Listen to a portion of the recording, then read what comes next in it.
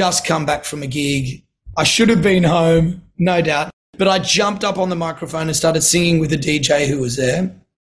And he told me that it might be a good idea to join him the next week in his studio to write some music. And over the next couple of weeks, 3 weeks, me, Dave and Johnny were in the studio and we wrote a few songs, got signed to a record deal, and Don't Hold Back went #1 on the dance charts for 27 weeks.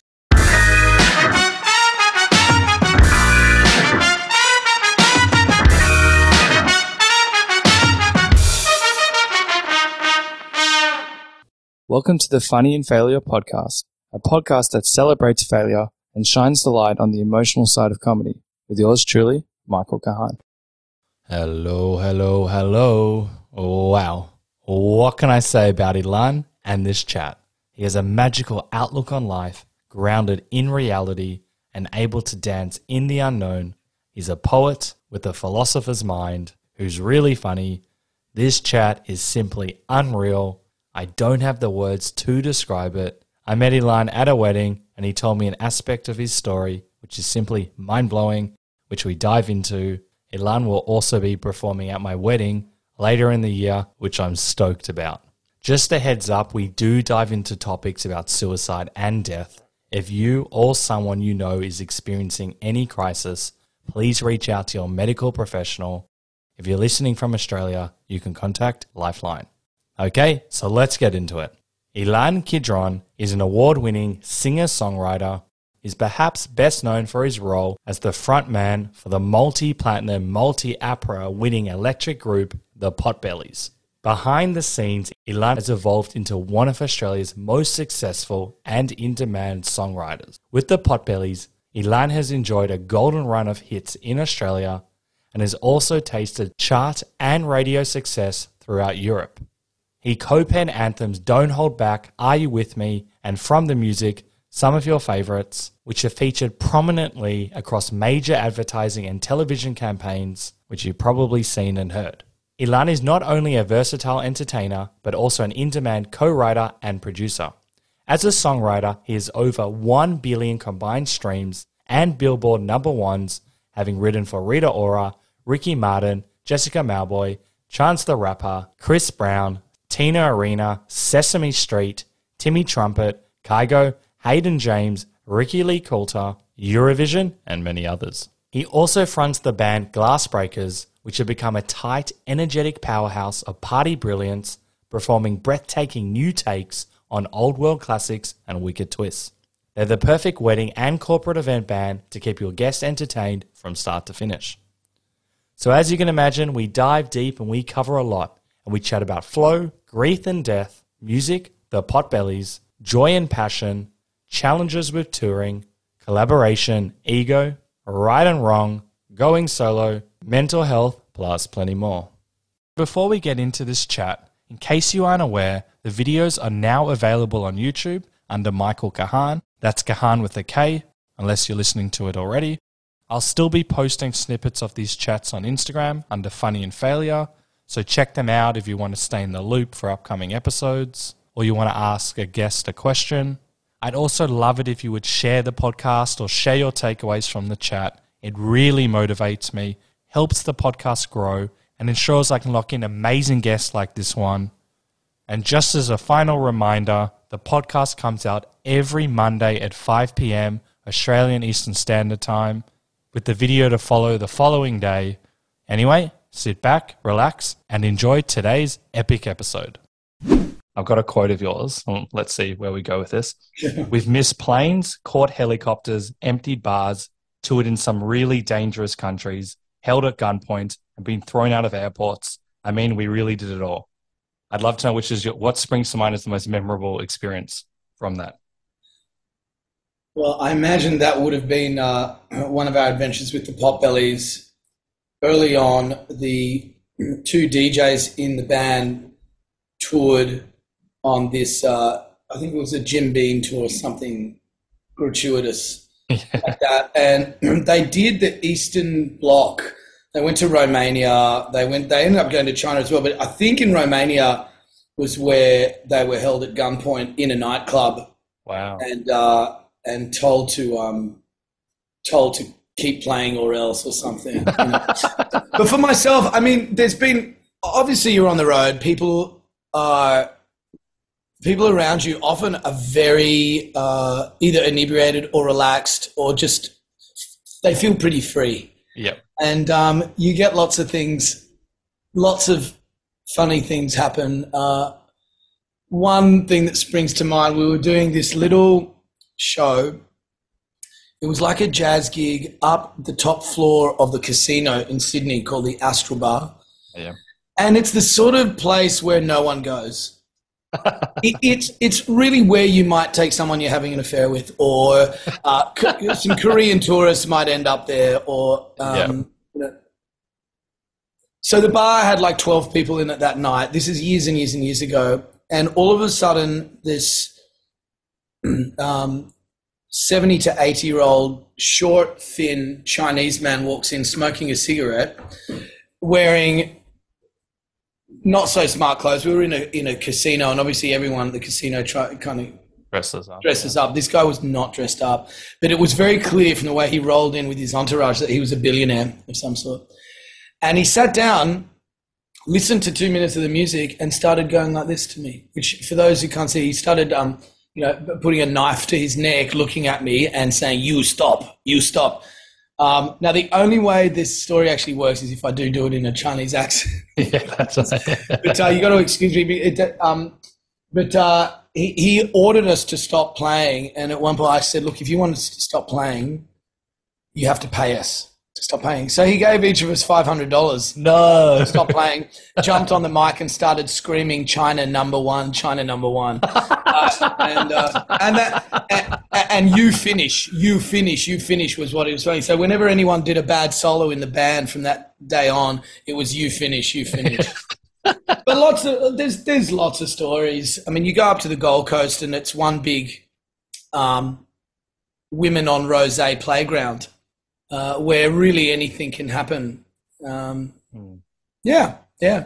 Good times. There's so much that springs to mind, but you would have never have thought that situation would happen with the Chinese man. Keep paying you not to play. Did you hurt the ego, or was this a great story? No, it was a great story. I think I've told the story 10 times for sure. So, no, look, you roll with punches. We weren't offended. Yeah. There was something definitely lost in translation, but you know. Did you ever find out what his issue was, or he just wanted nothing? It was best left uninvestigated. Yeah, but it's also the chutzpah of you guys to ask for money to stop. I love that. You could have been like, "Okay, let's get the fuck out of here," but no, you got something. Well, yeah, I figured we'd try and get something out of it. What would you? Were you nervous doing something like that? If you remember, because I don't know. I'm not that kind of guy. I'm a very outgoing kind of guy in that sort of situation. I'd probably had a drink or two as well with the rest of the guys, and no. I mean, I'm one to occasionally put my foot in it, I guess. But that was not a time to be too sensitive. I just felt it. It felt right. I knew it. Yeah, yeah. I love it, and I love the cheeky smile. You mentioned that you kind of like go with the flow. I would imagine like when you're performing, or all types of things would happen, whether electricity goes out or maybe the music's not working or the guitar's broken. And I would imagine that you're just able to kind of... Well, I mean, here's another story for you.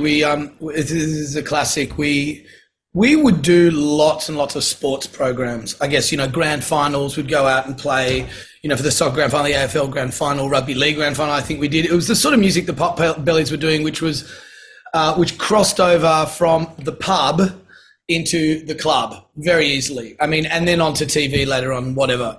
But so we would get asked to do a lot of sports programming stuff. Now, you're from Melbourne, so you would know that the weekend before the AFL or the night before the AFL grand final, there's a big talkback show live on TV where they get all the stars there. The footy show. It's the footy show, and it's the grand final footy show, and they often do it live at Rod Laver Arena. Yeah. And so we were asked to do it to be the kind of interval entertainment, and started the music started, bam, bam, bam, big song. It's called Hello. Yep. And the whole place is going nuts. It's going live to air as well, all over Australia. I don't know how many people watch it. 2 million. There were millions at probably that time. So I start singing, belting, and everyone's having a great time. And then all of a sudden, I sense the energy in the whole stadium change.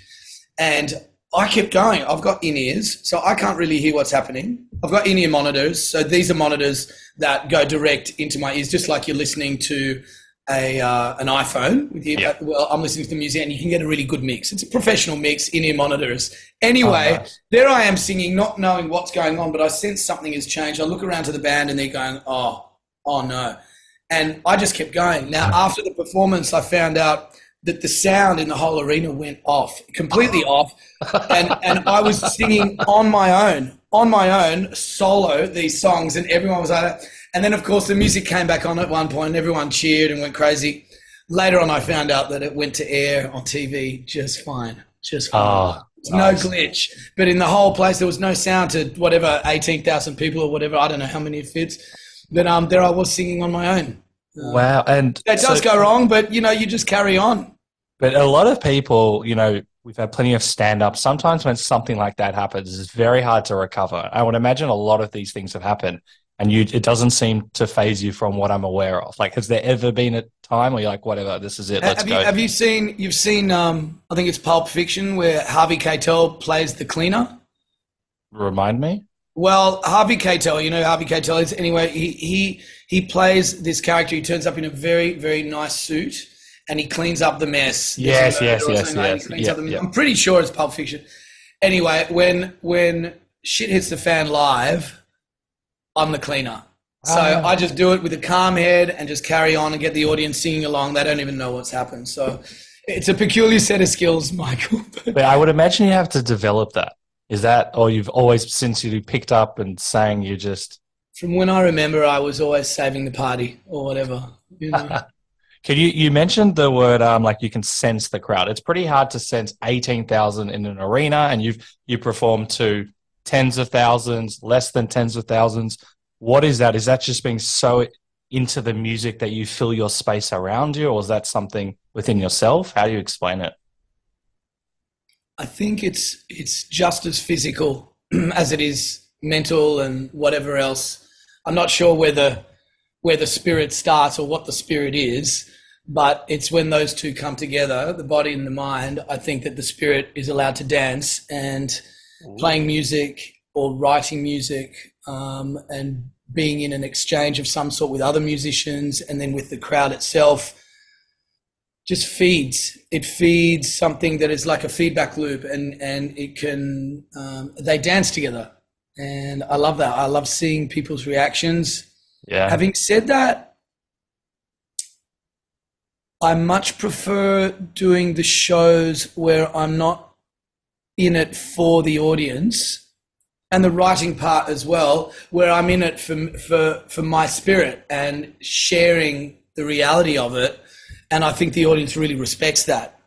That sure, you're here to share. Yeah. I'm sharing me. You're being you.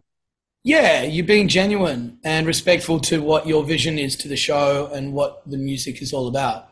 As soon as you start, Rick Rubin is one of my heroes, and he says something along the lines, as soon as you start wanting to serve the listener, I think you're off track to something that is truly spiritual and truly awakening within you, which is why we're doing it.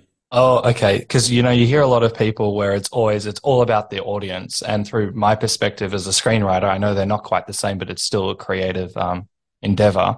If I'm writing 100% for someone else, then I'm not putting me in. I'm not being authentic to my vision, and I don't get that feeling that you're kind of talking about.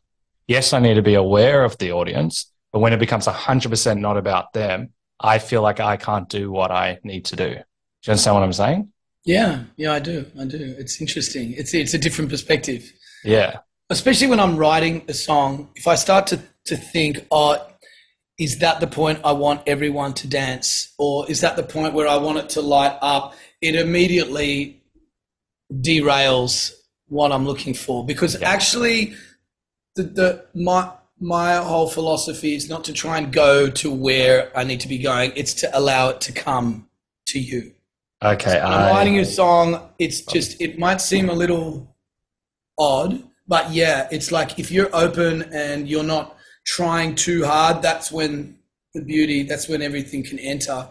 And it's the same live. Like, of course, you get to learn the hits and you get to learn tricks and you get to, of course, I'm asking the audience to sing along and to go with me. But there's something terribly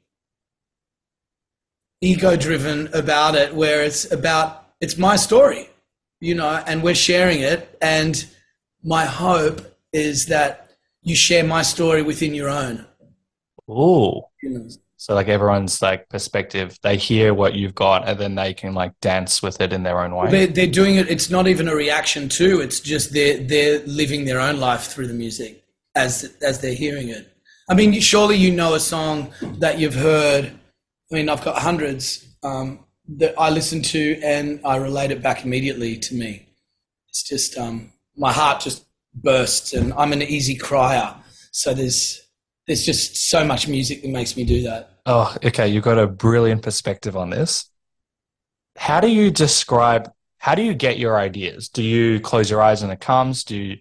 I feel like you're channeling the music in your own way. Well, like right now, we could immediately start writing a song called The Channel, because you just said channeling ideas and everything like that. So The Channel is a cool name for a song, and it'd be about, opening your eyes to something. But then you can always pivot. You've got to be early on in the songwriting process. You need to be able to pivot really quickly. So opening your eyes to something might change pretty quickly to opening the door.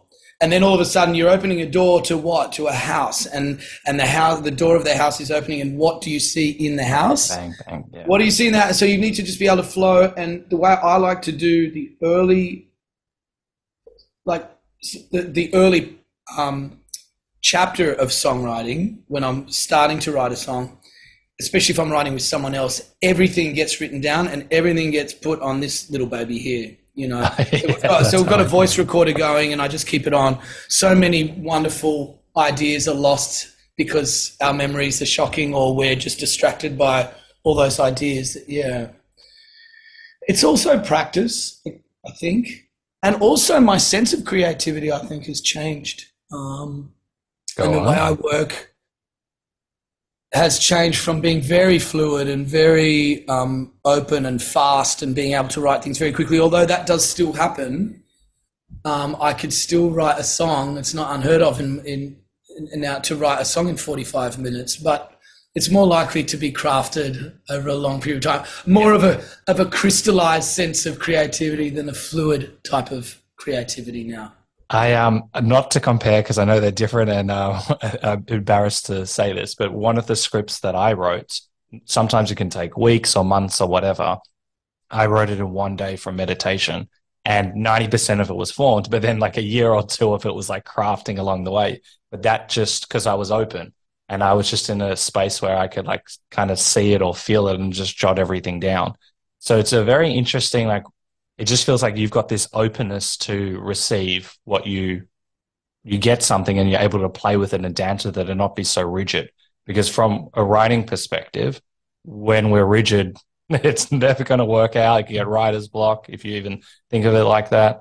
No? Yeah, I think that as you were saying that, I'm thinking, wow, that sort of carries on through with my life as well, with my relationships with people too. I can be very flowy with it and open, and sometimes I think that, and the intentions are all fantastic, because I want to dance with everyone. I want everyone to have a good time around me, or I want everyone to go on a journey with me. But sometimes, it doesn't always work for the best. Sometimes, as you say, I mean, sometimes we fail at that, and yeah, I guess, and that's where other skills come in. Well, can you talk to that? Well, I think you mentioned meditation, or I think you mentioned being able to breathe through pain, or breathe through whatever it is you need to breathe through. I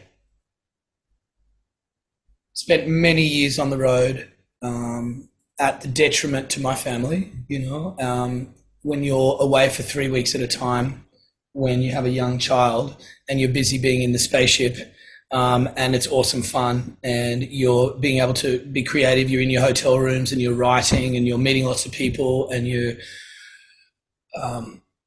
partying a bit, and you're stuck with this new family, this family of boys who are crazy Irish boys.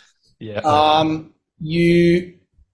You come back home and the flow that you had on the road is not the flow that you have back home at all, and it takes a lot of practice getting that right, and sometimes you can't get that right. You know, that's the hardest part of touring, is not the flying, it's not the setting up, it's not the performance. Actually, often, and it's very common for touring musicians, it's coming back home and being able to accept that things run without you there as well. Interesting. I would also imagine the adrenaline, the fun, like you're immersed in this world and then you're going into a different world, and that can kind of feel like a completely different reality as well. Yeah, especially in your late 20s, you know, where the aeroplane's just taking off and you can tilt the aeroplane in any direction. It just, even a slight angle, 2 degrees angle, the aeroplane will end up thousands of miles away from where it was already heading. So, you know, when you're young like that, you tend to take more risks. You mentioned the word detrimental, and I know that there's a whole, and we'll get into it as deep as you want, a whole journey there, to say the least. But is it the right word, detrimental? Because you're still like being you're still giving love in your way to your family. Certainly it feels detrimental at the time when you're in grief, when you're in the throes of confusion and well, let me explain. I no, I'm not doing like a gotcha. I was very interested in that word. Yeah. No, I'm comfortable speaking about my life, and that's why I came on here. And you know, and I guess that's the whole direction that you've taken your podcast in, is so people can relate, and to be able to try and understand how people deal with the big throes of life, the big things that we are up against. So my family moved to Los Angeles on the back of me having a bit of success as a writer, songwriter, and we very quickly got embedded in LA life, I guess, working, dining, partying, and we bought a house real quick as well, and in the Valley. And we had bills to pay and a mortgage, and as a result, I had to tour. So I left Sam, my wife, and my child, Gabe, in Los Angeles while I toured for 3 weeks at a time. Or I think there was 1 year there where I did 18 return trips to Sydney from LA. It was just to be able to kind of pay the bills, but also keep, you know, everything going. Now, as a result, the writing suffered because I wasn't on the ground in LA a lot, and the whole thing kind of started to unravel a little. Yeah. And one trip back in I think I was in Tasmania at the time, teaching at a school, I would do these songwriting workshops with high schoolers during the week and tour on the weekend. That's crazy. And it was an incredible initiative by APRA. It was called the Songmakers Program, that me and Rita Ora and Katie Noonan and Robert Conley and a bunch of amazing musicians started with Tina Broad over at APRA, doing these amazing workshops for kids. Anyway, I had a phone call with Sammy, and I noticed that her voice had changed and she was speaking really fast, and it put me on edge. And I called some friends and I told her what I'd just experienced, and that in fact it was getting worse because she was, as the conversations went on, I realized she'd started to kind of hallucinate and see and imagine things going on, and it was kind of became clear. And I was so inexperienced at this, I didn't know what it was. It was scary, because my child was over there as well, because Gabe was over there, our child, and she was having a manic breakdown of some sort. She was in mania, and it was school holidays, so we were able to. I flew back with Gabe here to Sydney, and Sammy packed up the house and moved to New York with like 10 suitcases and just went for it. And it was the typical destructive sense of mania that took over. And I won't go into the details of a lot of what happened, but it was full on. You know, she was walking through the streets shouting at strangers, and it was in New York. It was dangerous. Yeah. So she ended up, one of the, I guess it's a regret. I regret putting Sammy into an institution over there because it was horrific. And if there was any other way at the time, it was very complicated because we didn't know what to do. Yeah, of course. But I probably would have managed it differently, knowing now what I know about what went down in there. And it was a horrible place for her. It was just horrible. It didn't do anything. Just made her more manic, more crazy. And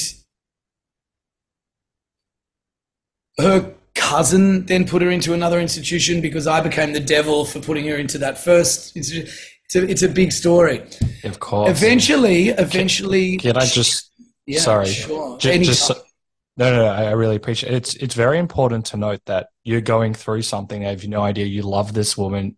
You're trying the best that you can. You've also got a son, and though, you know, we all have regrets. Can't tell you like what to think. In that moment, you're trying your best, and it'd be particularly hard when a cousin is saying you're being the devil when you're just trying to manage through this moment because this is the woman that you love and you don't have the skill set or knowledge. I just wanted to put that. Oh, I wasn't the devil to the cousin. I was the devil to my wife at the time because I put her into the institution and a lot of other things. We had a complicated relationship as well. And as I said, you know, we were touring a lot and I just wasn't there. It was just a very, very complicated time. We'd been together 21 years or something at that stage since we were kind of university sweethearts. So it was a deep love. It was a big love. Yep.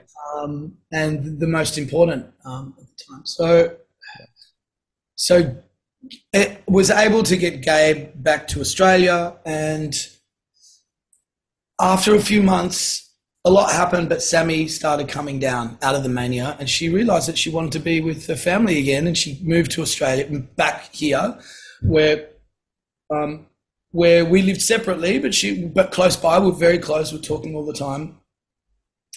And then, you know, one day she was talking about ending her life a lot, and she'd already been in 3 institutions by then, and she really didn't want to go in, and we just figured we'd be there for each other. And everyone, she had a huge community. She was working at Emmanuel Schul up here. She was working at Flickerfest. She was doing some really great stuff, and she was really loved. And look, most of the time she seemed really positive. She was doing everything she could. She was exercising. She was eating the right food. But alas, you know, one day, you know, I found her hanging in her apartment. Wow. She'd ended her life, and she left 2 boys behind. And you know, I felt terribly responsible. So did so many others around us. And it's been 6 years now, something like that. And it's exactly, I mean, a friend said to me yesterday, and it's beautiful, is that we're actually born with grief in us. It's not just the potential. It's that physically there is grief in us. There is a sadness. There's this, you're pulled out. All of a sudden there's a longing immediately. Yep. And regardless of the generational trauma that we've all heard about, especially as Holocaust survivors, our grandparents and whatnot, there is this physical connection to grief, because the first thing that happens is that we're pulled out of the most beautiful place we can. So I can't say that this feeling was familiar, man, because it was heavy. Nothing made sense. I mean, there's things that I also said a lot of things to people who then that I regret saying as well. Like, it was my fault. I shouldn't have done this. I shouldn't have done that, to some of her girlfriends. And, you know, like, I just came out as, it was brutal. It was brutal in the throes of it. And I've been in therapy since and before that. I love it. Like, nice. As you can hear, I'm not object to talking about it. I think it's wonderful. And I've also talked to a lot of other people about it in songwriting processes. So during COVID, one of the ways that I helped heal myself and others, or just to keep doing the work, you know what I mean? Like it's not so much healing. I don't go out to heal. Yeah. I don't write to heal. I don't exercise to heal. I don't talk to heal. I just do it. Yeah. And you're a natural healer. Maybe. I don't know. There's something about the word heal that is... Yeah, I know. It can be. Some people get the heebie-jeebies. Interesting. Yeah. But during COVID, I ran workshops over Zoom for people who'd gone through trauma and I did songwriting workshops and a couple of the actual songs on Spotify. Oh, nice. That you can put up if you want to check out some of the songs that we did, that were powerful songs, fully produced songs by the end of it. And, what are their names? And I'll put them in the episode notes. Yeah. Well, Dancing in the Mirror was one of them. I'll send you a couple of notes. You can I'll send you some links. Thanks. Yeah. And, they also by songwriting with, this was with people who weren't musicians, by the way. These were just people who had been through trauma and wanted to write a song to deal with the death of their sister, or dealing with COVID, or there was one beautiful one I did with an elderly lady who was just plainly just thinking about what it's going to be like when her husband passes. And that was called One of Us Will Be Left Alone. I mean, they were just really deep, beautiful songs, and without realizing it, I would walk out of it replenished or deeper or more open. Yeah. What do you think it is to when you hear something, see something, feel something where they can just, you're having these deep, deep conversations, huge amount of trauma, and you can walk out of there with a smile on your face. That's brilliant. That is a life skill, and you're also making someone else feel good, which is great. What do you think it is? Well, there's something going off in the brain, clearly, first of all. There's something scientific happening. I'm not a neuroscientist, but Sam Harris would turn around and say, well, there's these things sparking off in that. And that by being creative, especially with another person, you're, you are in the process of something quite wonderful, but mechanical. I mean, that's why I'll always adhere to kind of Sam Harris's style of meditation, as opposed to Deepak Chopra's, which is more esoteric and using big words like enter the realm of your spirit, things like that, which I just don't connect to. I'm more of, when it comes to things like that, I'm more of a mechanical person. So, but the romantic in me says that there is something otherworldly happening when you're connecting with music. There is something that you can't control that you need to let yourself go into, and sometimes it's just too much for the emotions and you cry or you feel it really deeply, and it's where the brain, the mind, and the soul kind of interlope together somehow, and they're married in this kind of crazy realm that I can't explain. It's so brilliant because I'm no musician, but when I hear a song and it has to be at a certain loudness, it can't be too soft, I feel the hairs on I'm hyper aware of my body, and it feels like bliss. I'm not even producing the music, and this is coming from someone that is no musician, doesn't play. I used to when I was younger, and I just get this feeling of like, it's just like it feels to be alive. And, I used to be an accountant. I brought this up heaps of times, and I would have never have had that feeling of like aliveness, and how sometimes a good song or the beat of a song can really transform you and get you out of whatever you're feeling. Even if you just had a bad day or you're hungry, sometimes a good song can transform you. We'll use your words, into a different realm. No, I'm just joking. But it feels quite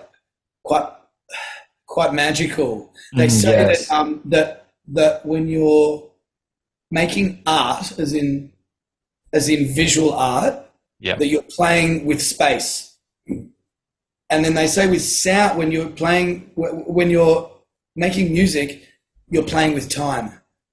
And so there is that idea of you're playing, whether it's playing like playing with something doesn't need to be fun all the time either.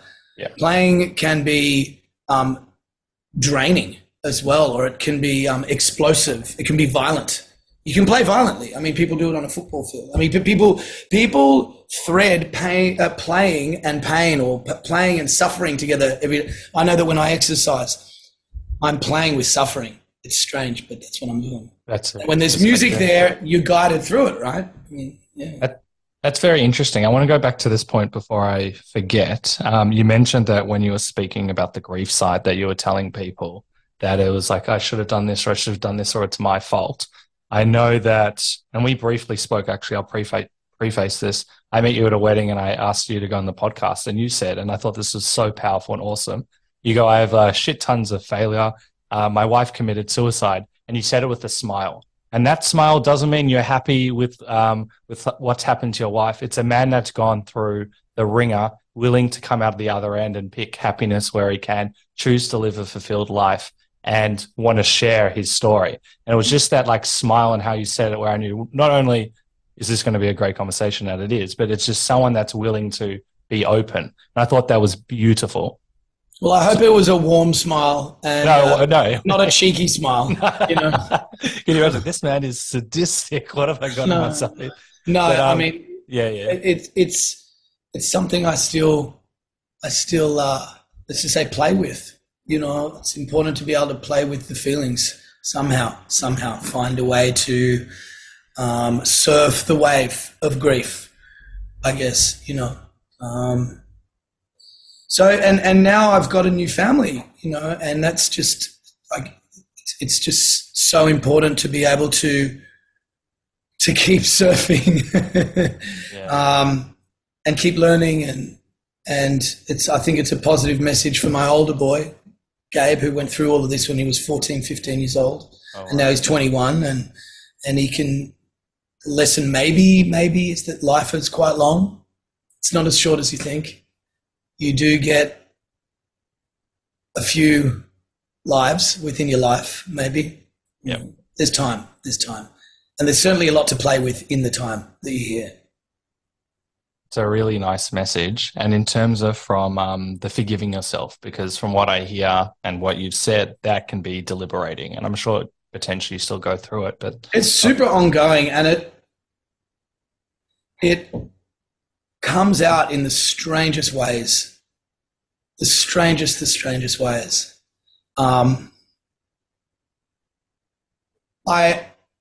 We all have a tendency to bend the truth, you know, occasionally. So recently something happened. All the time. Yeah.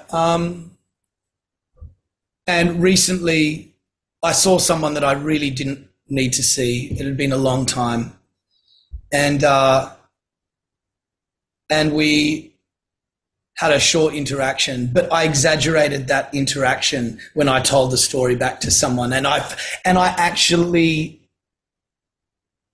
didn't correct myself. I just went with this strange fiction, and it was definitely related to how complicated those feelings are. Yeah. You know, I'm probably not making too much sense, but we do behave it can come out in many different ways, your guilt and feeling inadequate and it's hard to forgive yourself. Absolutely. And that's why that's part of the work. Agreed. So, yeah, you know, we could talk about this for a very long time because you've done so much work on yourself. What are some of the things that you've done? Because we all deal with grief. Every single human being, not only just being born, but grief throughout life. Have there been any things that have worked for you to like even just like correct yourself, to forgive yourself, to realize that you didn't force anyone to do anything? That makes sense? Well, firstly, I just want to correct you because I don't think I've done a lot of work necessarily. I think I'm lucky. I grew up in a beautiful family, great father and mother. They both had to deal with their own situations with their parents, and they both inflicted whatever they did on me, but not meaning to. I mean, they're just wonderful people. Nice. And I've had to deal with it. But I'm lucky in that I've had really good role models when dealing with life. My father taught me to meditate, introduced me to it when I was 11. It was ridiculous. We were living in France, and he said, okay. And my brother and I were just puppy dogs. We would just fight all the time, very close in age, but very different personalities. I was itchy, he was scratchy. So I would just taunt him and he would react, and it was just this ongoing thing. So my dad obviously thought that it would help. It didn't help at all. It just introduced us to meditation. Well, I'm sure. And I've had a very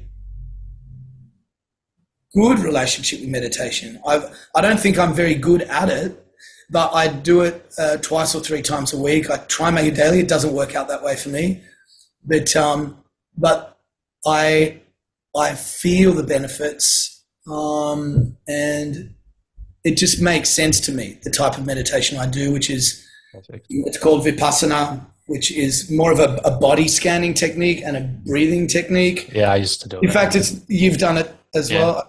Wonderful. So I've done a couple of retreats. Nice. These are 10-day silent retreats. Oh, you've done 10 days? Yeah, I've done a couple of them, and I've done a 3-day workshop as well. That scares me the most in life. There's a lot of pain. Exactly. So this is where you really learn about pain, because you're sitting still and you're not talking to anyone and you've only got yourself. And I think meditation is easily one of the most important things you can do for yourself. Certainly for me, be able to just sit there and look at what's going on. I honestly need to go back to the way I was doing it. I would love that, because it did improve my life a lot. And I'd recommend anyone to just do, for example, the 50-day Sam Harris course that he's got on his thing. You can even do it for free if you don't have the money to pay for it. He offers it, and it's a fantastic introduction, 10 minutes a day. Definitely recommend it. But there's so many others out there, like whatever tickles you. I particularly liked his because, as I suggest, it's very mechanical. It's very just here is how you lift a weight, and here and this is how you do it so that you don't hurt yourself. Or it's caring, but it's not poetic. It is just very functional. Yeah, gotcha. So that's the style I think I like in that, because a lot of other things in my life tend to be quite poetic and errs towards dysfunctionality with my creative kind of tendencies, you know. So that meditation has been a game changer for me. My life is completely different. When you also say like doing the work, not only therapy, but I feel like just by choosing to do music, because potentially I know music is part of your DNA. Going through something like that, you might not feel like you want to play music, but even like going out a day and picking up a guitar or singing, that's also doing the work. Sometimes, and this is me, we associate doing the work as getting homework from a therapist, but it's not, that's not, like there's so many things we can do to feel on our right track. It's even in a relationship, just pausing when you're in the middle of an intense conversation, and pausing and breathing and shut up, just tell yourself to just shut up. Take the third position. Don't worry about what you feel or what she feels. Just take a third position here. You're an outsider. That's the work as well. That is literally the work, being able to observe it. And listening is also important. I mean, I find it hard not getting distracted, you know, when I'm in the middle of a conversation, sometimes when it's, you know, when it's intense or whatnot. So I think you can thread work through everything, but it never ends. It's not like you can do too much work or I work a lot. I've done it all. It's just like I actually can't stand it when someone says, I've done a lot of work on myself when it comes to doing my grief and everything. Like, sure, of course. And keep going. You know, I don't think anyone needs an award for doing work on on anything. It's just what we're here to do to keep pace with the universe or something. And it's also nice to know that work doesn't need to look in a certain way and that we can all do it in different ways. But I really like that perspective. And there's something. It's also important to speak your mind when you need to speak your mind. Yeah. I mean, but that's also in it as well. Yeah. That's like setting boundaries, feeling good. We need to voice up our concerns, all of that. I'm curious what you think about boundaries. Why do we have boundaries for you? Oh, we put up boundaries. Don't have a poetic answer. Something I think about all the time. But Why do you have boundaries? I don't have the answer either. I'm just talking. Sometimes you set up boundaries for self-worth. That's what springs to mind. Something I think about all the time. You know, when you think about something all the time and then nothing springs to mind, sometimes it's setting boundaries for, a higher relationship, what you're worth. What I mean by that is, let's just say someone's treating you in a certain way. For me, I'm signaling not only to the person, but to myself. I won't allow or will allow certain behaviors. I feel like once I put up strong boundaries, those reoccurring themes don't necessarily happen in my life. I also feel like we've got lessons to learn in some mystical, magical way, and that's a way of like kind of addressing them for ourself or our psyche. What springs to mind for you? Maybe it's within the boundaries that we can do the work, and if there's no boundaries, it's hard to progress or it's hard to move forward. So for example, in songwriting, you can just go into a songwriting session with absolutely no boundaries. Yeah. It's a great idea, but within 5 minutes or any spark of creativity that comes on, it's already setting up boundaries because there's an idea that you're then working with. And just having an idea there that you're starting off creates a boundary. Oh, that is what we're focused on, not the rest of the universe. Yeah. Not the rest of stuff. But I think they're just healthy. I mean, I think without boundaries, there is mania, and I've witnessed it. So without that's a good without point. Some sort of order, there's chaos. I mean, that's a beautiful thing about Jewish tradition, that I love, are the stories. The stories, they do create, the stories are there not to feel like you can do anything in the world and get away with it. The stories are there to teach you about, the lessons are about boundaries maybe. That's a great perspective. The desert, there was an end to the desert. It wasn't like this endless, although maybe the desert does represent chaos and that this never ended. There's boundaryless. There are no walls in the desert. So you wander aimlessly through it. You have no idea what's happening if there are no boundaries. I'm riffing. I'm bursting. No, I love this. And it goes, I think this is how we're going to figure out the question as well. That, when I say self-worth, it's, putting those boundaries towards a framework to yourself to be able to live a better life or move forward in your life. So without setting boundaries, you talk about the chaos, and it would be like a minefield. How would you live your life? It would be just absolute chaos, as you said. That's I'm going to be thinking about this for a long time, a very unique perspective. But, because we always talk about set boundaries, they're healthy, and it's true, but what else is it doing for us? And that's a question probably everyone will need to answer in their own way. But I know that. I think the best parenting, because I'm a parent now, is one of them, like with boundaries, you're setting up boundaries for your children. And maybe rather than having lots of little rules, lots of little boundaries, so it's like, no, it's very helicopter-esque. Maybe, of course, when they're young and you want to keep them out of danger, obviously. In fact, you want to keep your kids out of danger. That's the prime motivation of parents, is to keep your kids out of danger, keep them safe and loving and loved. But at some point, you're going to have to put boundaries up, but maybe rather than having lots of little rules, you just have a few big rules, and so that they can work within, they know that that's here. They know that there's the boundary, but not lots of little places to knock their faces up against, and then they don't know what is right or wrong because there's just so much wrong.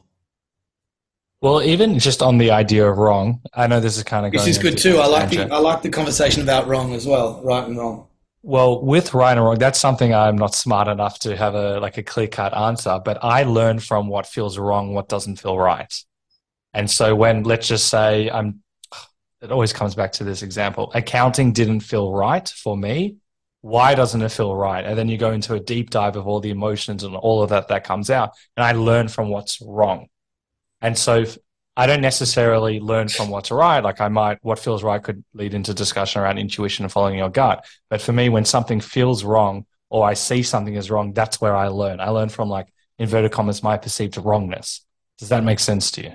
It definitely makes sense. I often wonder whether it's worth exploring the idea of right and wrong being related to good and evil. Yeah. And there's when you're writing a song, and I keep on reflecting back to this because it's my source of brilliant. It's very important that when you enter the circle of creation together or on your own, that you don't start with this right and wrong attitude. Nothing that you suggest in this safe area that we're writing in and trusting in and exploring in and listening in, that nothing that you suggest, unless it's obviously racist, sexist, whatever, the obvious kind of ethical kind of rules, that nothing that you suggest should be considered wrong, because it's not evil. Don't give yourself that heaviness, that guilt when you're writing a song. However, in the real world, as we see every day, there is right and wrong, and that's what I'm getting at. Is that writing a song is not like life. It's not life. It's beyond that. You're playing. You're allowed to play, whereas life is not just a game. There is right and wrong.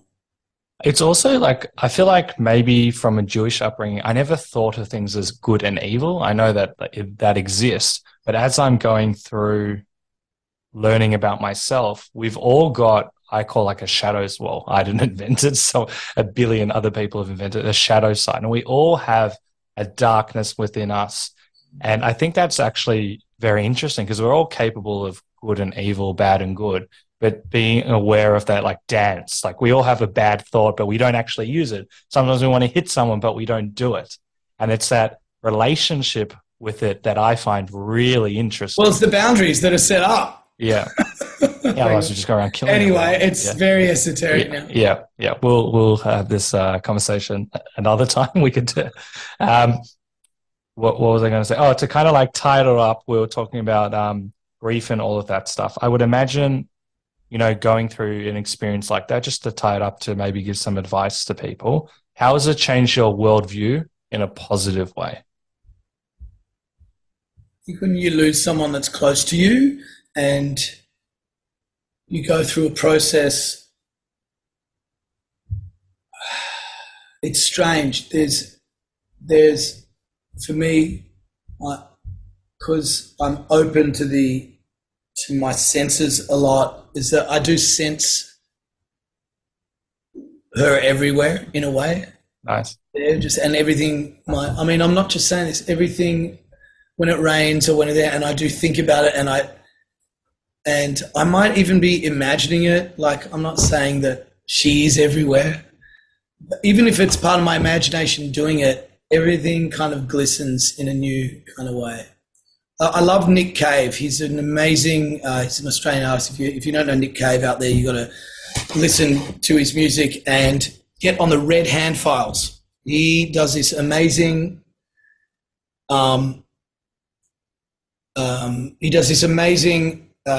email, what's it called? Subscription, where people write in their questions and he answers their questions in the most incredible ways. And he had to deal with the death of his son. And then so the way he dealt with it was imagining his son next to him before he went on stage. Every time he had this ritual where he would imagine his son there and he would have a conversation with the son. And whether it was imagined or whether it was real, to him became irrelevant, because it was the process of feeling close. But the truth is, once they're gone, they are gone. Yes. I've also heard... You have to deal with that. You have to deal with that, and you have to find ways to do it. And sometimes there are questions that don't have answers, and that's part of the journey of being able to accept it all. And it's hard. I know, it drives me nuts at times, but we live in this world and we don't have an answer for everything, as you said. But it sounds like you're able to dance around in the chaos and the magic of the world as well. This is just I wouldn't say a pet peeve. This is just an interest for me. How on earth have you done 10-day silent retreats? That scares me the most out of anything. 10 whole days, no electronics. You can't talk to anyone. You can't do anything. Please tell me what. How? Why? Yeah, I mean, it might sound strange, but once you're at day 1 or 2, day 2, day 3, the silence is beautiful because you're outside, there's trees, there's birds, you get really quite addicted. Well, you try not to get addicted because the whole purpose of being there is to kind of detach from those, what the things that we are, so addicted to in life, which is one of them is reacting and talking. And you learn that quite quickly that it's the silence, you just don't get enough of it. So the silent bit is not a problem. If you need to talk to someone, there's teachers there. If you need to talk to oh, my back is hurting so much, I don't know what to do. Because that is actually, that's the hardest part is the pain, the physical pain, not the mental pain I found. Yeah. And then the mind plays games, obviously, through the physical pain and everything. But you have these breakthroughs there where you will feel this incredible rush of energy through you. Yeah. And you know that it's going to end. You know that in 10 days, and you do anticipate, you do think about going home a lot. But it's just 10 days. Hour. I mean, well, probably every hour. Yeah. I mean, a lot. I think they say that something like 30,000 thoughts a day we have on average. I don't know how they do that, but yeah. But 30,000 thoughts, and then all of a sudden you're alone with them, and the thoughts inevitably, because you're using this technique, it slows down. It all slows down, but they still flick in and out. You get a theme of, because I would imagine, well, I've heard, I don't know how they get to that number, but I've also heard that as well. I would imagine a lot of the thoughts are reoccurring as well. So when you're aware of a similar thought, even if it's presented in 1,000 different ways, being able to catch it would be like a life changer, like mechanism in your brain.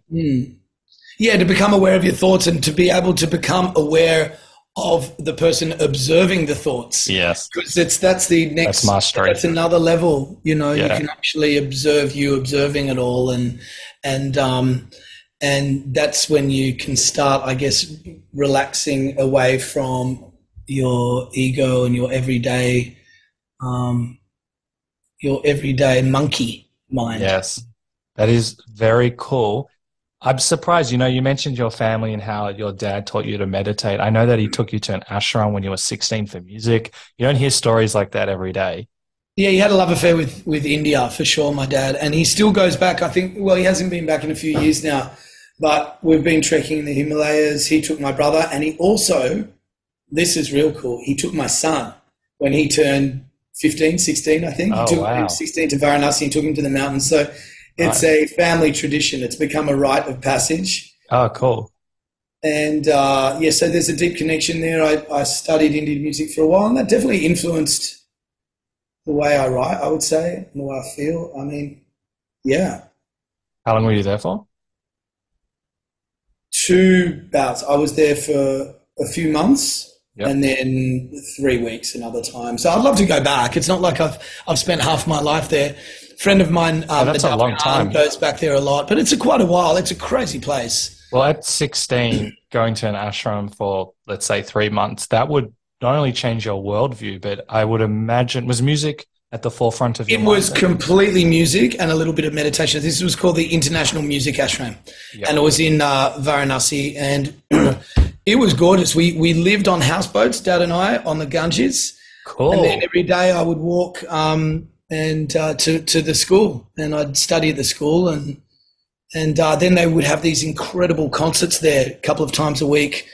And by concerts, I mean you're sitting down and listening to Indian music, classical Indian music, for 3, 4, 5 hours at a time. Sometimes you're just completely enveloped in the culture and the music. And yeah, it's something I'd love to be able to pass on. And my son went and studied there as well, and so did my brother. And yeah. Is your son interested in music? Yeah, he plays beautiful piano. He's a composer, so he does a lot cool. of that.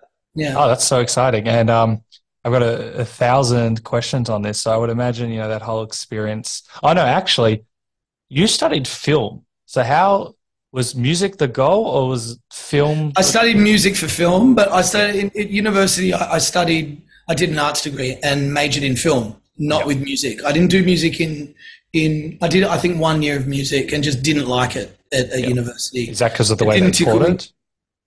I just didn't know whether music would be my thing, and I wanted to explore other things. Maybe my parents influenced me. I can't remember, but I did languages. I was always really, really interested. 5 languages, right? I did Spanish, and look, I don't speak 5 languages. I can sing in 5 languages, so I pretend. But I speak French. I speak French quite well. So I speak French well. I lived in France for altogether about 3 years of my life, and Sammy was French. My mum was a French teacher, so that's I love French music as well. I'm just very passionate about chanson. I can see how this all comes in. Yeah. So there was Spanish. What I saw, Spanish. You can speak Hebrew. Can you speak Hebrew? No, my Hebrew's crap. I mean, I can speak it a little bit. It's not. It's. My brother is very strong at Hebrew. My brother's a natural linguist. He just speaks as soon as he hears it. Oh, I'm so jealous. But I didn't go to a Jewish school, so I went to the local public school here in Sydney. Yeah. And then went to Sydney High. So it was never a priority for me to speak Hebrew. My dad spoke it. I wish I did now a lot better. And you know what? I spent a little time on Duolingo doing it. So I might head back there. It's a beautiful language. Beautiful language. Agreed. And then, so what I find really interesting, we're going to skip a little bit. I want to go through a bit of a timeline because I think this is really unique. You end up doing that and graduating, and then I think you get a role. What's it called? You did music production for ads, and you didn't like it. And you found out your wife was pregnant and you quit. I think you quit straight away. Can you tell me what was going on at that time? Yeah. So I was kind of like the laundry boy in a big music studio that was doing music for commercials straight out of film school. I did music for film in film school, and then straight away I got a job straight away. My friend was running a business doing music production for commercials. And I was just frustrated there. You know, I can't remember how old, 21 or something, and I just wanted more out of music. And around that time, I re-engaged with my first music teacher, Eddie Bronson, or one of my first music, who was otherwise known as Yehuda Bronson, who was this Hasidic Russian accordion player at the time. He was religious. And we got together, and I remember singing a couple of songs with him on the accordion. He says, Ilan, if you learn 500 songs, you will be employed forever.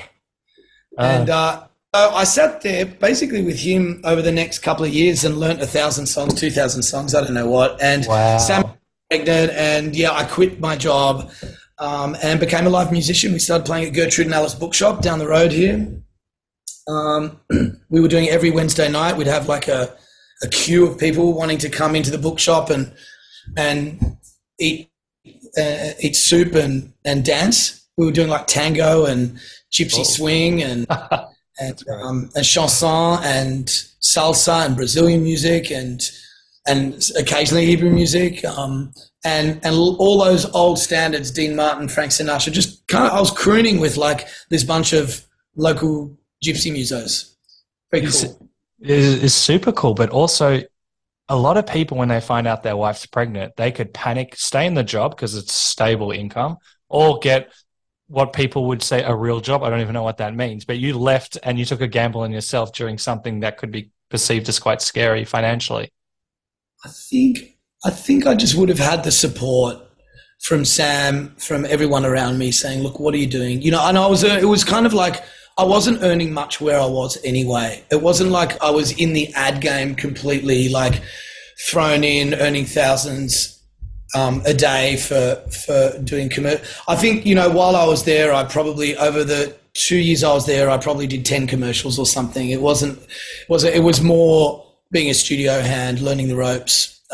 So all of a sudden I could actually get work. And I think I was doing work on the weekends anyway, doing live stuff, and we were pretty good at it. I mean, we started getting weddings or whatever and parties. And nice. Then one night I was at a nightclub in King's Cross, which at the time was amazing. Yeah. King's Cross was just flourishing and full of... And booming, so many people. Booming. The drug trade was booming, let me tell you. So,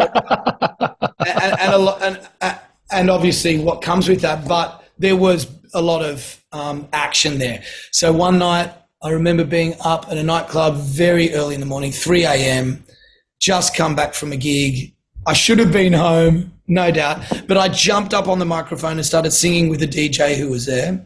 Oh. And he told me that might be a good idea to join him the next week in his studio to write some music. And over the next couple of weeks, 3 weeks, me, Dave, and Johnny were in the studio, and we wrote a few songs, got signed to a record deal, and Don't Hold Back went #1 on the dance charts for 27 weeks. Is it that crazy? You go from leaving your job, realizing that you probably, please correct me if I'm wrong, you wouldn't necessarily be happy doing a job like that.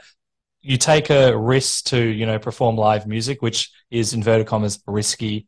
And then you just, you take a gamble and sing with the DJ who I assume you might not even know, or you kind of knew. Yeah.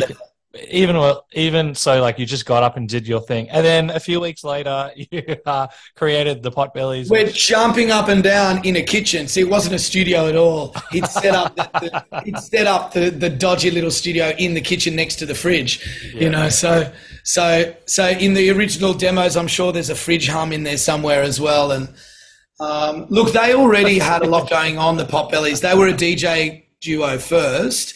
And they got signed because of their MySpace was quite successul. That's how long ago it was. Yeah.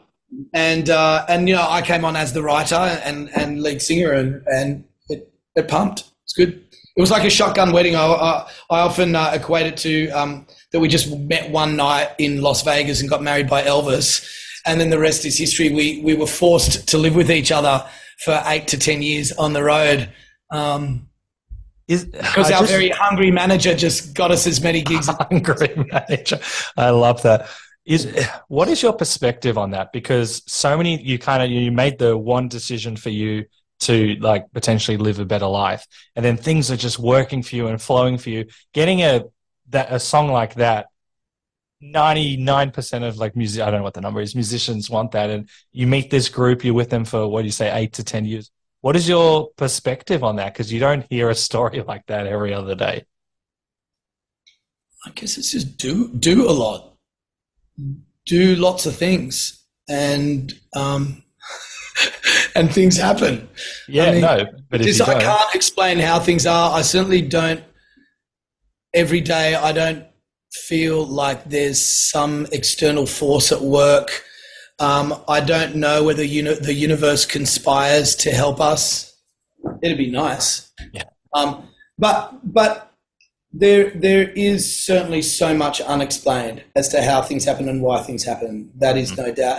And I'm open to God, and I'm open to there being levels of being. And then one overarching love field that links us all. I'm open to that, sure.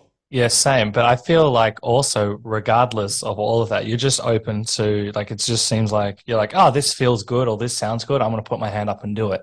And that can be scary for a lot of people. You're like, it can also be very dangerous. Yes, I broke my heel doing that, jumping off the cliffs at Tamarama. Just heel? Whim. Yeah, I landed straight on my heel on rock. Yeah, from meters up. Yeah, I was lucky, very lucky. But so that was going to be fun. Yeah, I hear what you're saying. Yeah, I'm obsessed with this story. What you mentioned it was like a shotgun wedding, because not only are you producing music with these two guys who also know each other, but in all relationships there's highs and lows. Highs and lows, but also, like, how do you deal with people and collaborating with them, saying yes, saying no? And was that something that was a bit tricky for you? Because I don't know if you were in a band like that, in that capacity at that stage. It was horrible at times. It was just horrible at times. I mean, for the most part, I think that the job itself is not too difficult. I mean, the hardest part of it, as I said, for me was coming back to reality and being on the road and getting up in the morning and getting on a plane. I mean, big deal. It's a lot harder stuff to do. And also you're singing your own music, you're being rewarded, you're getting everything on a platter, you're being put up in beautiful hotel rooms, you're getting served good food for the most part, you're drinking to your heart's content, you got company everywhere, so it's nothing to complain about. But when things do derail, No, we were also immature. We were in our early 30s at that stage. I guess it's a bit later than when it usually happens. Usually, like rock success, or whatever you want to call it, happens early 20s. Yeah. And because there's, I think record labels are more bound to invest in something that's younger than something that's older because they've got more lifespan in them. In terms of like touring and the energy levels? In terms of how much they can rinse out of it, yeah. But one of the members, not going into too many details, but there was substance abuse, and there was just lots of never knowing what version of certain people you're going to get on the road, and that becomes hard and testing. And we came from very different musical backgrounds as well. We've just started working again together actually after a few years, which is lovely. Yeah, Potbelleez are back, and we're doing gigs here and there, and so that's great. And we've all grown, and we're all in different spaces now than we were. I think I'm ready. Yeah.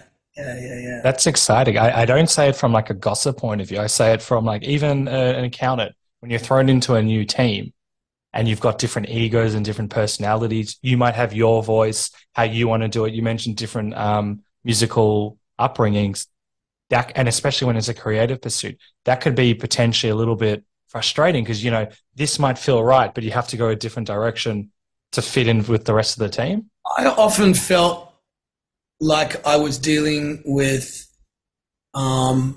just musicians who weren't as good as me, so I got on my high horse often and would be like, I'd be kind of like, these guys were not trained musicians; they were DJ producers, and I mean, now I can turn around and hopefully be a little more humble about it and just say, look, I probably behaved quite egocentrically at the time. My wife and I, Sammy, we had a little project going for a while, Freaks in Love, which you can check out on Spotify. It's a cute little project. But I was not into it as much as Sammy because I just thought that, I should be doing stuff that was better than that for some reason. I look back now and just think how ridiculous, how absurd to think that one music is like working with, after working with a lot of non-musicians, I've realized just how beautiful it can be. That's nice. For them, for you, and so that's another regret, I guess, is not pushing Freaks in Love as hard as I could have, not only for making her happy, but because I would have learned a lot musically, for sure. I also heard, I think I'm so glad that you bring up the egos, like, because we all do it in all areas of life. Yeah, but I'm shocked. Okay, go ahead. but no, not shocking. I mean, I guess that it's so ridiculous to think that you're at the center of the universe. I mean, it's actually, when you look around you and you see the way the stars move and the earth moves and everything, sure, your natural instinct is to go, we're the center of everything, man. We're the center of everything. But once you have children, hopefully you start learning something else. That everyone does. No, that's why I said hopefully, and there are times where I'm constantly slipping up with that sort of stuff. But I feel I'm thinking of my own kind of viewpoint, or think that something's right or wrong just for the sake of wanting to be right or wrong. I don't know. Yeah, but you've got that self-awareness, and a lot of people they'd sweep that under the rug. Even just having those conversations means for the next conversation you've got heightened awareness. I really potentially do. Yeah. Sorry, we're going round and round a windmill. Actually, I feel like you say that you have had a massive ego, which we all have, but I'm pretty sure that while the Potbelleez was going on the weekends, I can see you smiling, you were still doing like events and weddings and stuff. Michael, what can I say? You've done your research, buddy. Always. On the weekends, while I was touring with the Potbelleez, and now still, I was coming back and doing weddings wherever I could. Yeah. And I used to kind of feel silly doing them because it would be like I'm in this cool rock band electro outfit that's getting awards and getting success for our own music, and then literally coming and being a wedding singer. Like a wedding singer. What am I doing? But then slowly I became aware of the fact that this is the most important part of someone's life and the most important day of someone's life. I mean, I made friends with an incredible woman called Esther Perel, who is out here. She is the world's most prominent couples therapist. She comes here on tour. She's a cult figure. She's amazing. And she came to one of my gigs once, and then we became friends, and we held a party with her while she was here. We became quite close. I took her out to dinner, and I told her what I did. Other than she goes, Ilan, it is magnificent what you're doing. You're with people at their most important time. Now, people's most important time in life is the addition or subtraction of more or less people in their life. So when they get married, when there's a birth, when there's a divorce or a death, these are the most pivotal moments. And there I am as part of this incredibly pivotal moment in their life, creating the emotional journey of this day. And I absolutely love it. And you know what I'm really disappointed about is that there just aren't many wedding singers coming through that look at the cultural aspect. When I say cultural, I kind of mean Jewish, but also French, Spanish, like all that stuff. Mm. There's a lot of wedding singers that are coming through that can do top 40 and can do it, but it's strange to turn around and think that I'm in my mid 40s and I turn around and I just have no idea where they are. Who can I take under my wing? Who wants to learn this stuff? I mean, certainly in Sydney, there's no one in their 20s who's getting good at it. And it's a peculiar set of skills. It's tricky. It really is. But it's the greatest job in the world. What can I say? Okay. We're going to pigeonhole that. That's so awesome to hear. But also when I've seen you a few times, and I'm not saying this because we're live and I'm trying to be nice. I mean this. The way we've gone to, I went to like 10 or 12 weddings last year. And no one was bad, but no one was at the level that you were. And I'm not saying this to give you a big head. The way that you like read the crowd, channel the music, you could actually feel it. You could see this, like whatever it is, you could like feel this energy and you actually want to be there. And it wasn't like, oh, fuck, it's a Sunday, I got to do this. Maybe you still have those feelings, but when you're there, you were there and present and you were there to give a good time. I've never experienced anything like that. And I was like, wow, this is so cool. And, you know, you could have the ego based on what you're saying. The Potbelleez, probably one of the biggest musical acts Australia's ever had. You could have the ego and be like, oh, I have to go to a wedding. But just what you said, and I know you're not lying, that you are there to celebrate someone's like most important thing in someone's life. That is brilliant and it's rare. I think the key to it is generosity. And even though I do have like a great big lead singer ego, I'm very generous. I make it a thing to be very generous with my time, my energy, with charities, with my friendships with people. And it's kind of like, I don't think it's something you can necessarily learn, but my parents too are very generous. People who I tend to surround myself with are generous with their time. So for example, the musicians that I work with now, you know, I'm just not interested in a musician who's just looking at their watch to see what time they're going or who's counting the dollars. I will take care of you. I will really take care of you. And I do. I take care of the guys I work with and they take care of me. And it's the most important thing for me at work is to be with people that are generous. Okay. We're going to come back to that because I've got some exciting news for you. I want to. Are you getting married? Am I about to play at your wedding? Yeah, you are. I was going to tell you off air. I didn't want to. Yeah, you are. I'm very excited. Hey! Wait, should I check in my calendar to see if it's there? Or? No, it is. Yeah. But when I spoke to you, it was before, and I didn't want to bring up anything because I didn't want you to feel like, oh, because you're at my wedding that we have to talk. Yeah. Well, we'll do a meeting another time with you, girl. Yeah, that's very exciting. Happy to do that. Yeah, so am I. I've been so excited. I've been wanting to tell you. So how does it compare? Can you put into words when you're doing a massive tour and there's tens of thousands potentially, as opposed to a smaller event or a wedding? Is it a different feeling? How do you perceive them? Yeah, it's a different feeling, different energy, different mindset. I don't get nervous for any of it. Interesting. Very, very rarely. I mean, there are times where obviously when the pressure's there, like TV or whatever, you only get one go at these things. But and I also don't think that nerves are unhealthy in any way. And I know that I used to have them more than I do now. For experience or a mindset shift? Yeah, I don't know what it is. I just know that it doesn't really matter. It's also how I feel about money now. I know that just because of, my family, like, not that there's a huge inheritance or anything, but I know that I'll never go hungry. I know this, and I know, and I'm just really lucky to be in this position, in the, whatever it is that we are, in the top 1% of the world, 2% of the world of being employable, living in a good area, access to food, that I used to worry about money a lot. When I was living in LA, I did, and it just doesn't. Look, if you struggle with money, I totally get it, and I'm not. Yeah, it's about your experience. Who worries about money? You have to. It's part of, you want the best for your children. You want them to be safe.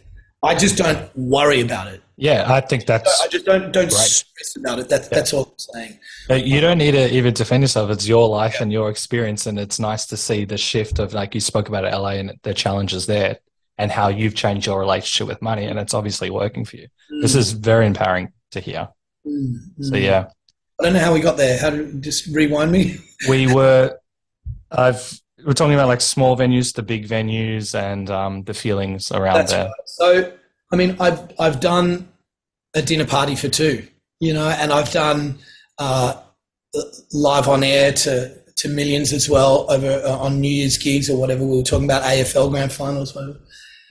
And it's still me. It's not like I changed me, but I think that my physical gestures would be very different, obviously, if I'm performing for two. So it would become more theatricized if it was a bigger. So definitely the physical thing and the amount of stage. I would say that I probably exert myself just as much at a party that you've seen me at than I would at a huge Potbelleez festival. In fact, in a way, because I've got a telepathy with the musos that I play with, and that we're so close.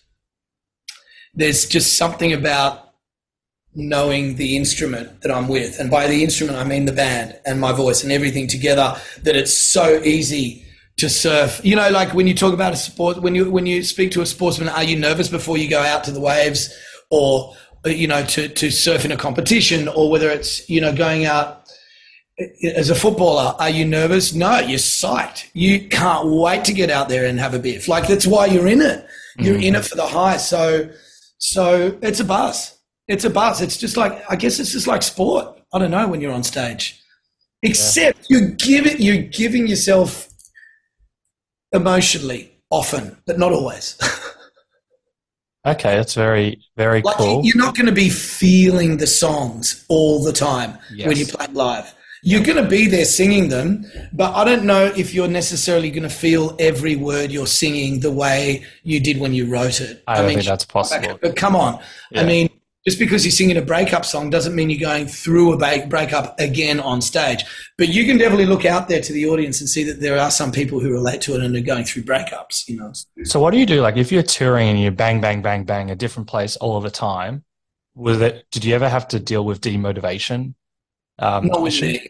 No, with the rest of the band sometimes. I mean, sure, I guess that, it's a pain in the ass to get on another flight. I used to replenish. I used to, find a wave or go to a local yoga class. Here's a funny one for you. On the outskirts of Canberra once, and this is how I would be able to bounce back, because you just asked, how would I bounce back in the mornings or whatever, and continue having that sort of energy. I looked up on my local yoga classes, Googled it, and there it said, advanced yoga, 7 a.m., really close to where I was staying. I was like, fantastic, I'll go and try this class out. I made it a thing because I went to so many different yoga classes all over the place and surfed so many different waves on tour. That was my thing. Nice. I used to get into this really great mode of, okay, the teacher is really going to be really good or really annoying, one or the other. So we've all been to yoga, or some of us have been to yoga classes. Sometimes you just get a really annoying teacher who won't stop talking. I know. All been there. Or you'll get a really strong teacher who gives you the space that you need. Right. So I made it a thing that I would go into these classes and I would sit there with 10 minutes to go before the beginning and close my eyes and meditate. Just sit there and perseverance. Do not open your eyes until the class starts, because you'd just be surprised by what the teacher looked at like or whatever. So here I am. I go into this advanced yoga class in the middle of the suburbs of Canberra. I close my eyes. Okay, class, you can begin. Okay, everyone in child's position. So I open my eyes and I look around and I realise that it's not an advanced class, it's an advanced age class. And it's just 70 to 85-year-olds doing it. Anyway, I made some very good friends that day. That's so cute. And it was very cute. It was very cute. So that's a nice little story. Yeah, it is. And putting it aside just to kind of be there. That's great. So that's how I would get the energy back. I would go for an early swim. The other guys would sleep off their hangover. I would punch it out. Nice. I like that. Before we do a rapid fire segment, I read, so you've gone solo in more recent years, but I read that you were a bit nervous going solo under your name. Can you tell me why? Well, it's a strange name. Hard to remember, I think. I like it. But I've always, I guess, had a band, you know, and thank you, by the way. I'm happy that you like your name. I spent many, many years not liking my name. Now I love my name. I'm fine with it. Why is that? Is it a Jewish thing? Or because most of my mates were like Andrew or Ben. Yeah. You know, and also no one knows how to pronounce my name when they first see it. They go Ian, Elaine, Ilan. So yeah, I get that, but no, I don't care now. I just want to put it out. So I've actually done an album. I've got the last few sessions coming up. I've written all the songs. It's exciting. Oh, it's all done. Yeah, pretty much. We're just mixing and finishing off. So the thing is, it was almost done about 3 months ago, and then I wrote another 4 songs that I thought needed to go on there. So cool. You know, I'm working with a wonderful producer called Dan Nave in Sydney. And I've had all my friends on this album, so many of them. So it's really exciting for me to put this out. It's called Chaos and the Nightingale. And it's a reflection on my experience with grief and the experience of trying to redefine what love is and the stories that go with it. And it's quite exciting too. It's not a sad album. It's just it just tries to reach quite far into areas that I think hopefully people enjoy. I think they will. And you've released one, haven't you? Yeah, I've released a couple of songs. Yeah, I heard the one the other day. I loved it. Yeah. Okay, cool. When will it come? When will it all be out? I'm hoping it'll be mid-year because there's a lot of planning. I'm discussing a distribution deal at the moment, which is a bit quiet, but yeah, would be great. And you know, it's tricky this day, and this is a huge, completely different podcast, but you know, to land the spaceship in the music industry now is so tricky. And, you know, people won't touch you unless your socials are absolutely through the roof. And, you know, mine aren't amazing as they are. I don't mind getting on there occasionally, but it's not, I don't do it religiously, so to speak. But, you know, there's so many things that need to come together these days. Not only do you need to sing quite well, have a bit of a look, write your own music, make your own video clips. You've also got to be able to be a monster at writing, you know, little snippets and posting them every day. So I feel like you've got that though, like, because you've written for so many top musicians along the way. I would feel like that would really work in your favor. Like you've worked with some enormous names and you can just get in a room and write. But yes, we'll have to. But it's different with social media, posting pictures and knowing what, like I think it's different writing a song than writing a T-shirt. It's just a different kind of skill. Yeah. Totally. We will have to, because we could talk about this for many hours. Yes, I loved it. I've really enjoyed myself, Michael. Thank you. We're going to do. Yeah. We're going to do like a very quick rapid fire. I've also really liked this, so thank you very much. So very quick rapid fire segment. The first thing that springs to mind, if you need time to think about it. Okay. What's been your special ingredient to work all these years? My guitar. Favorite thing about yourself? My enthusiasm This What is do you? boring answers. Okay, go. No. There's no. I love the ocean. I love the ocean. What are you most proud of? My children. What would you do if you knew you could not fail?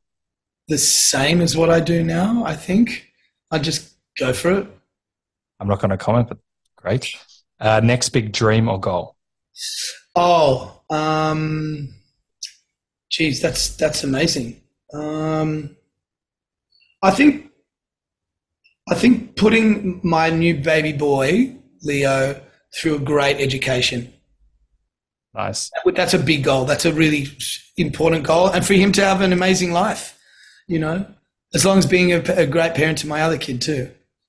Yeah. And a good partner and all of those things. Yeah. Why do you think Don't Hold Back was such a success? It was just timing. I think that we also had the support of TV at the time, which was very rare. We just had some connections and they smashed it on TV really early on and it just caught on. You did a song for the Choice Foundation. Also, it's really catchy, annoyingly catchy. I didn't think you would say that. We're going to have to plug that one. You can plug that one to get the... Yeah. You wrote a song for the Choice Foundation and that's kind of like blown up. Can you tell me a little bit about it? Yeah, Nothing is Impossible was a COVID endeavor that I did whilst I was doing those songwriting workshops online for non-musicians. And I was contacted by Taryn, who runs the organization, and we sat down and this was a song that did not take 45 minutes. This was a song that I really worked hard on and I wanted to be perfect in every way. I was at the time listening to a lot of Coldplay, so you might hear a little bit of that threaded through. I like Coldplay. It feels quite like that. Yeah. But as a result, it does feel, there's a big, deep feeling through it. The message is that there are a lot of people behind the scenes that do the work that you don't see, and that they are just as important, if not more important, than the ones that make themselves visible. Because let's face it, there are a lot more invisible people out there than there are visible. Yep. And they're the ones that often keep the world turning and keep people happy and are helping. And when you found out it was going to be picked up for Channel 7 for the Special Olympics? Is it Special Olympics? Yeah. It was good. We ended up able to donate a bit of money towards it, and, you know, it was good. It was good. Because, I mean, I definitely did not do that song for any sort of financial gain whatsoever. Yeah. I never sit down and maybe never, it's a bit of a stretch, but I rarely sit down and write a song for money. That's why I got out of ads, you know. I like that. Nothing bad about it. I got lots of my best mates do music for ads, you know, they write music purely for money. Mozart did it, whatever, good. Great. I did not know that. Well, yeah, he would have been commissioned by a king here and there, I'm sure. Yeah, interesting. Any advice you want to give to people who want to try something different or new, but perhaps a bit fearful of doing so? Yeah, that life's longer than you think, and that just start something and just dive in. I've got very close friends, older than me even, that started playing the guitar age 50 and can now play guitar because they worked at it. It's all about volume, I think. It's all about how much work you put in. I started bouldering recently and I love it, so I'm doing a bit of that, and, you know, cool. Yeah. I mean, Anthony Bourdain took up jiu-jitsu really late on, and that was incredible for him. So you can just do it. It's more your mind that's going to keep you from it. Life is long. Just go, get in. We've had so many people hit success in their 50s or 60s on this podcast that blows my mind. Last question before I ask how people can follow you and keep up to date with you and listen to all of your stuff. What is the one question I should have asked you? Oh. Oh, I don't know. What's the one question that you could have asked me? I don't know. I guess we could have talked about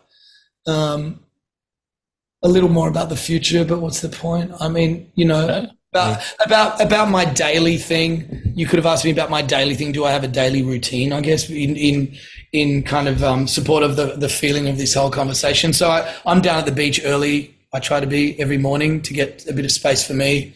Nice. I have a coffee, and then I'm ready to serve. Very cool. Before we go, how can people follow you? You're going to send me some links, so they will be in the episode notes and all of that cool stuff. Yeah, great. I mean, everything I do is pretty much on the Insta. so they can just follow there. And yeah, I'm looking forward to putting my album out. I'm about to do a Talking Heads retrospective in Sydney that sold out. Fortunately, it sold out, but there are no more tickets left. So that's running over 2 nights with a great little club called Starfish Club. They do the first Monday of every month at Clovelly Surf Club. It's a little local thing. So that's exciting. But yeah, on the Instagram. Amazing. This was an absolute delight. You are remarkable. This was great. You've positively challenged me and got me to think about things that I haven't thought about as well. So yeah, thank you so much for doing this. Thanks so much, Michael. You too. You too. I love how Ilan talks about surfing through his grief and how music has helped him with this process. It is admirable that he's used his grief to create a program where he could help others with their trauma through music and songwriting. A quality that I really admire about Ilan is that he's able to find the positivity despite the hardships. He exemplifies how powerful and important creative outlets are when dealing with our emotions, both the positive and the negative. Music has a way to transcend how we are feeling and often, if used correctly, can propel us forward. So I'll leave you with this epic quote. Music touches us emotionally where words alone can't. Johnny Depp. Thank you for listening to the Funny and Failure podcast, exploring the deeper side of comedy.